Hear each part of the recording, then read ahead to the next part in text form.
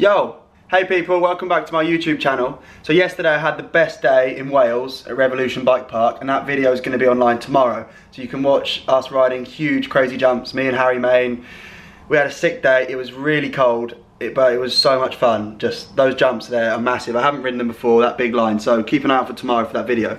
Today I've been in my flat all day and I really wanted to film a bike check for a while on this super custom jump bike that I got built up and designed and everything for the Red Bull video which got released recently. So I kind of haven't had a chance to talk about that bike because it was a secret all year. I was filming, like had to make this film, we made a special bike for it. It was a secret, and now I want to do a bike check about that bike. So I kind of thought it would make sense to go to like a sick location to film it, but just being at home actually and just doing this like a raw bike check video all in one take for you guys, just literally talk through the bike, is probably going to make more sense. So I'm here, it's in my living room, and now I want to talk about it. So I'm going to set the camera up here and sort of run you through what I love about this bike. So the colour scheme, first of all, I worked with a company in America called Made Rad by Tony, and we've made this like candy red fade that goes all the way to pink at the back, which is unreal. There's glitter in the paint as well, so you can see there's been like a few scuffs and scratches from working away and riding and doing tricks, and the bike took its toll. And what I found was like my girlfriend's nail varnish with all the glitter in is actually perfect to touch it up. So it's quite funny that the glitter kind of made it easy to fix, even though I thought it was going to be the world's most expensive paint to make look good again. So it's the same geometry, the same bike, the same frame that I worked on with Marin almost a year ago now, that's pretty much going into production now, which is sick. However, it looks way more insane. I think this is the best looking bike I've ever seen, and in the video it looks unreal. I've got the orange forks up front, which are the Fox 831 fork. They're only orange because I'm sponsored by Fox. They're still pretty much the same fork you can buy, and they feel incredible. They are pretty expensive, but to get that level of like suspension and performance is the best, so I wouldn't really compromise there.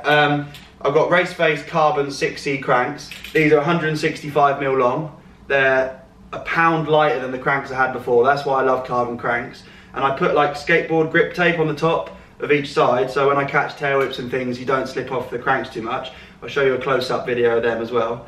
The wheels are Halo Chaos rims and a Halo DJD Super Drive hub, which, as you can hear,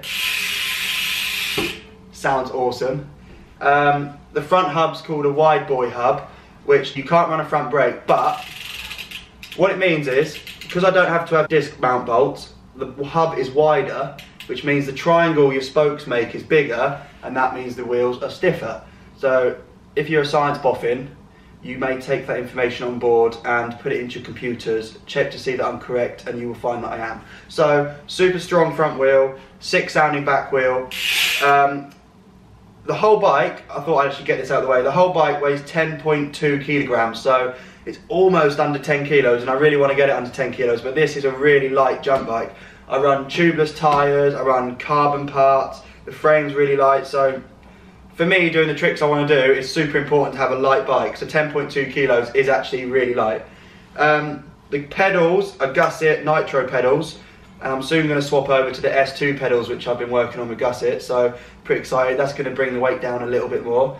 I've got a Gusset Fat Jack pivotal saddle with the same seat post, so you can adjust the angle of it, and I kind of run it a little bit higher these days. I used to have my seat slammed, but for doing bar spins it helps to have your seat up a bit, and this saddle's nice and fat, so you can pinch it with your knees and just keep slinging the bees. Halo H block tyres, they're pretty light and really grippy. What else have I got? I haven't really planned this, I'm just doing it in one. Gusset S2 bars and Gusset S2 stem. The stem is pretty much the lightest stem I've ever witnessed. I run my bars cut down to 730mm wide, which is way narrower than most downhill riders, but again, for like bar spins and a lot of tricks, compromising and having them more narrow is not a bad shout. ODI Sensus grips with ODI bar ends.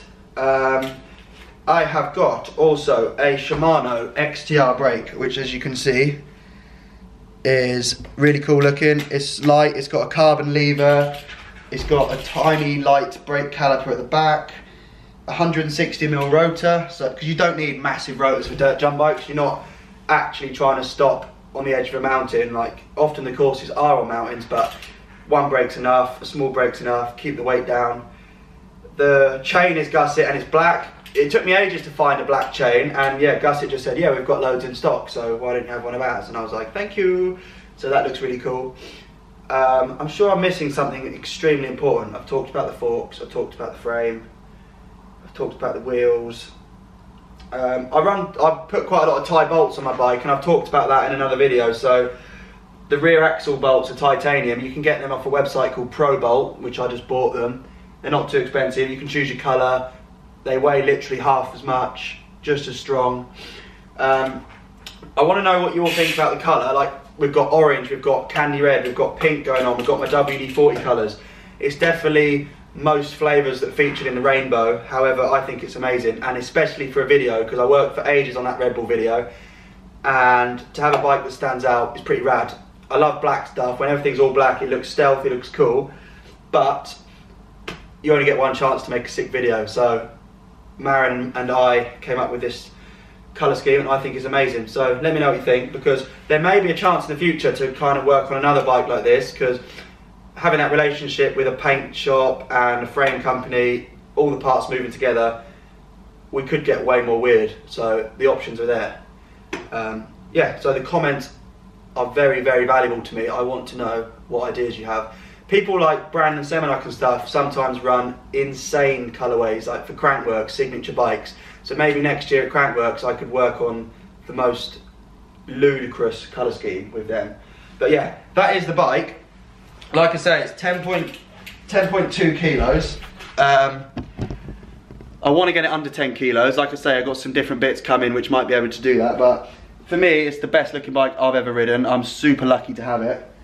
I'm definitely going to hang on to it, because as much as I'm sure someone would love to buy it off me, or you'd all comment and say, do a giveaway, we want your bike, this is special to me, so I'm going to hang on to this one. But you can expect some massive giveaways coming up. I have something planned which I think is going to trump anyone else's giveaway you've ever seen, so watch this space.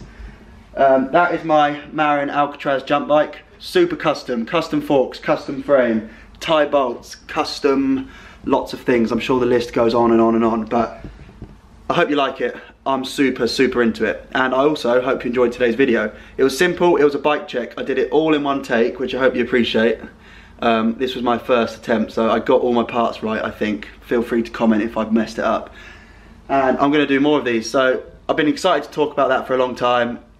It's online now, you can learn about that bike and hopefully see it at some contests next year. And if you haven't seen the Red Bull video, I'll put the link in the description below, because I'm super proud of what I did on it this year. I hope you enjoyed today's video. If you want to watch me ride a mountain bike with no tyres on, click here. And if you want to just subscribe to my channel and see more cool stuff, click here. Thanks a lot guys, and see you soon. Tomorrow's video, Revolution Bike Park, check it out.